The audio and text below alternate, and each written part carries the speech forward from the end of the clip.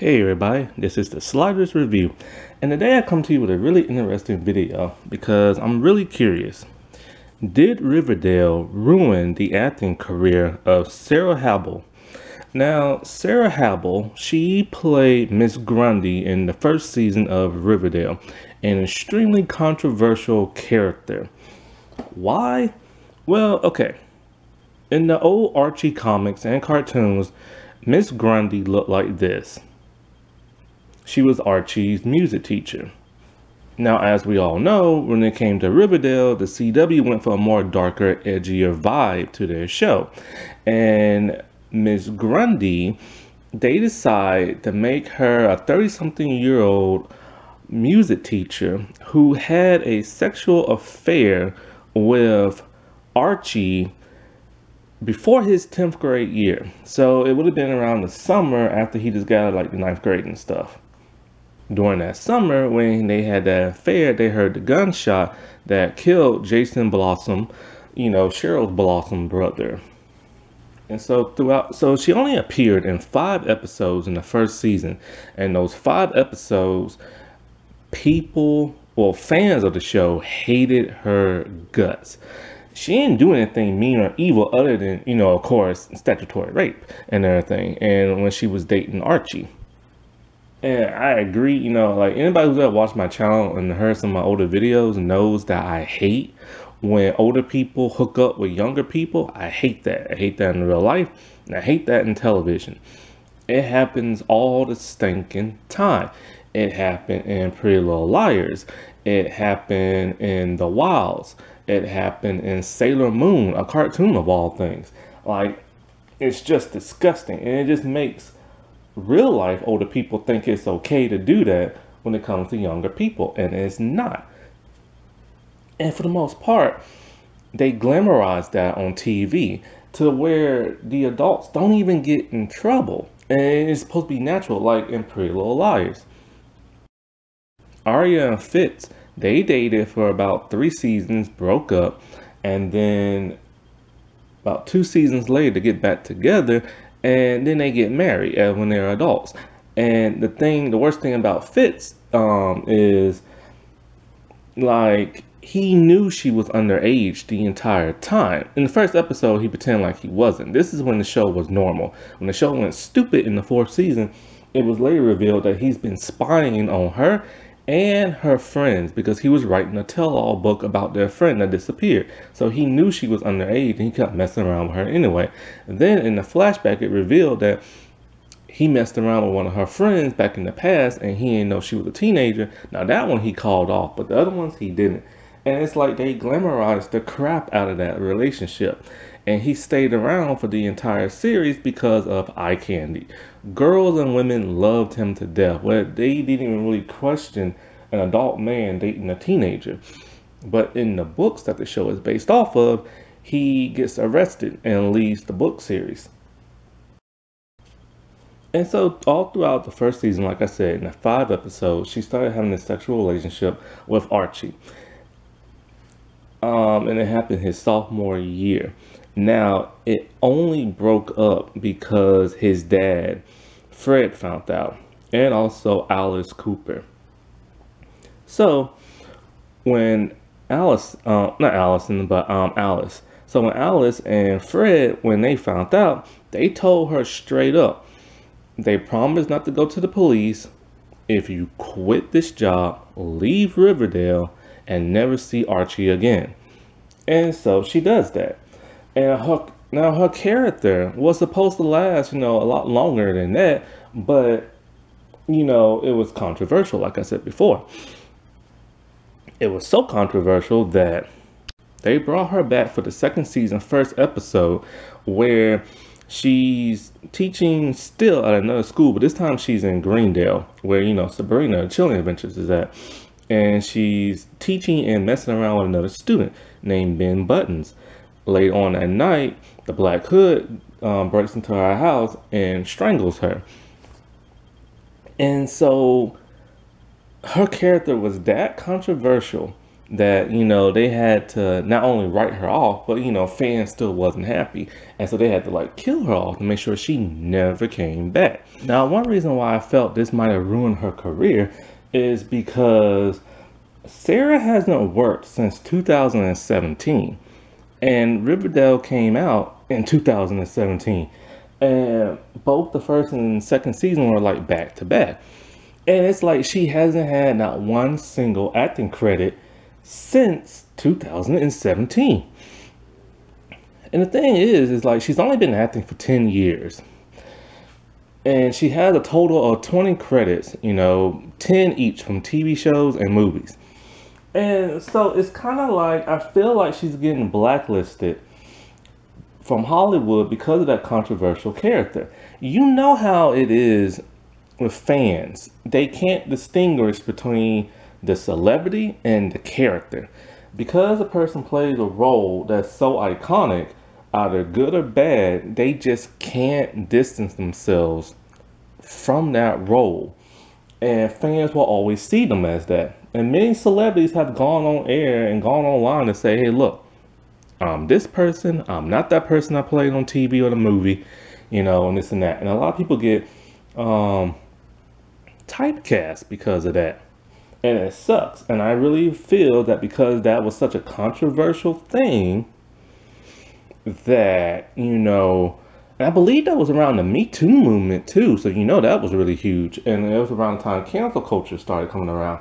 And so it's like, I truly believe she got like blacklisted from Hollywood because of that. People are like, okay, we just don't really want to touch this actress no more because, like, not that kind of touch, but like hire her for anything because of such heat she got because of this role. Now, there's one of three possibilities that's happening. Because she was a pretty good actress, you know what I'm saying? I don't remember too much about her, but I remember she was pretty good at the role. And she has a gorgeous look to her. So I don't understand why Hollywood wouldn't hire her. But there could be three possibilities as to why she's not getting no work right now. One, maybe she's simply just retired. You know what I'm saying? I mean, it's a possibility. You know what I'm saying? Second thing is maybe Hollywood just wasn't banging down her door. Maybe they just felt that she wasn't that good at acting, or because she was on like something like Riverdale, maybe they just thought, oh, that's for like kids and stuff like that, or teens. And then, like I said, third reason could just simply be she's getting blacklisted because of this controversial role. Now, who are the fans that were outraged and like wanted her off the show and stuff? Well, there's only one culprit I can think of. Women. Yes, women and mothers. They're normally the ones who get shows canceled or turn darker shows into a lighter tone. It's happened for many years over time, where a kid will watch something, it's a little too dark, they might be a little too scared. The parent, normally the mother, gets so outraged that they write angry letters, causing the show or movie to become more lighter in tone and like further iterations. Let's see, what's that movie called? Oh yeah, the very first Teenage Mutant Ninja Turtles movie, live action one. That movie was darker in tone. It had cuss words, it had people dying, the turtles more grittier, darker like they were in the comic books. This confused people because they were used to the wacky cartoon in the 80s. So what happened? Mothers complained about it, and then in the second movie, the turtles' weapons, well, they don't use them at all, except for Donatello, because he has a bow.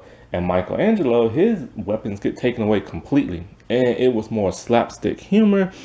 The faces and the mask of the suits, they were more childlike. It had a whole lot more goofier, childish tone to it than its predecessor.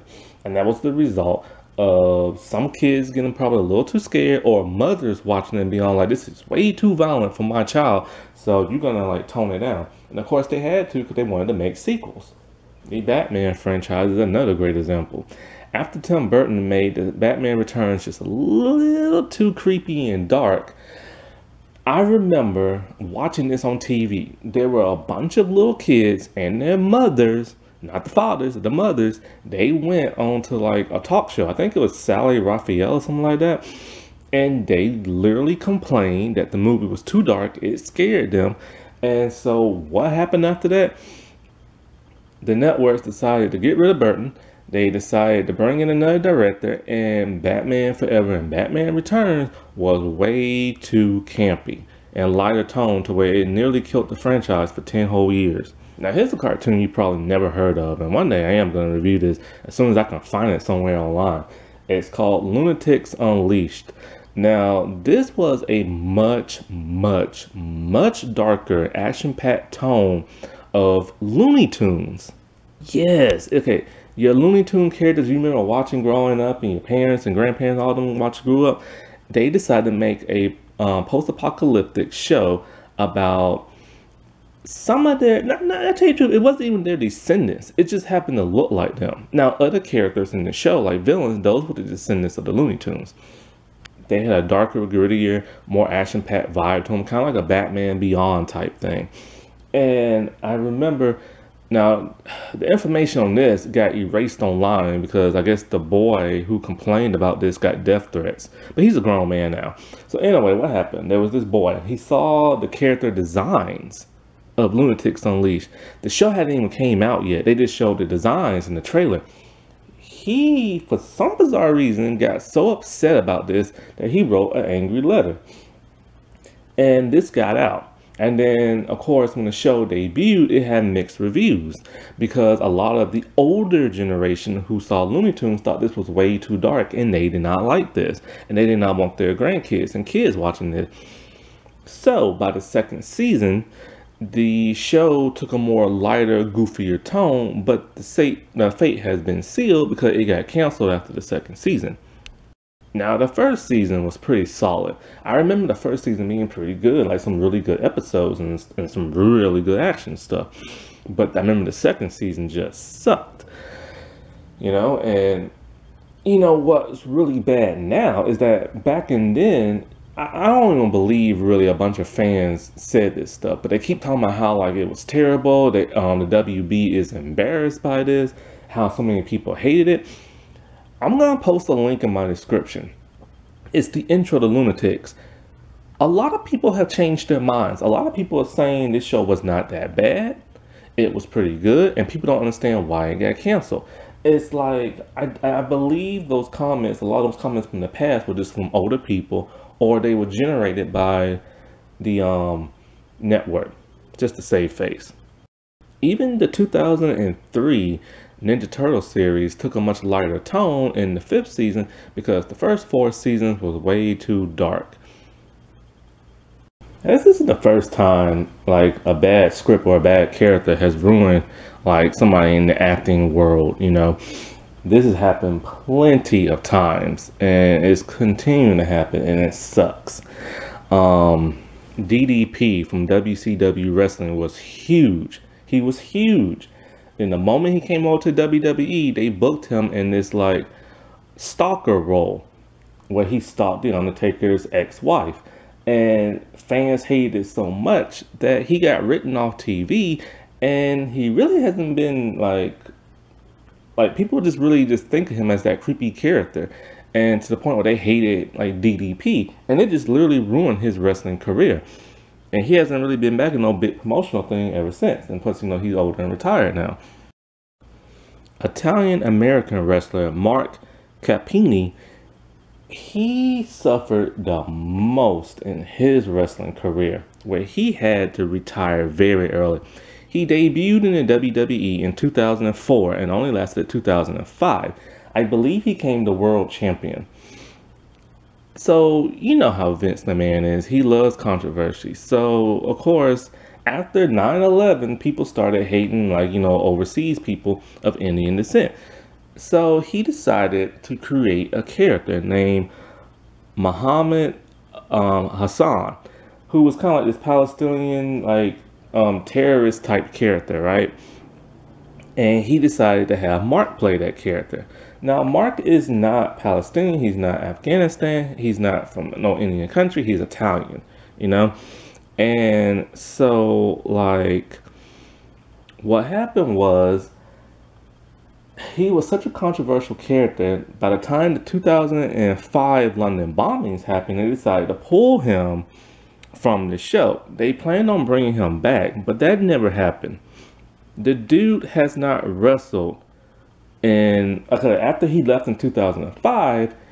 It took 13 years in 2008, not 2008, 2018. My bad, I'm getting my numbers messed up. Yeah, it took him 13 years just to wrestle again, but for the independent circuit.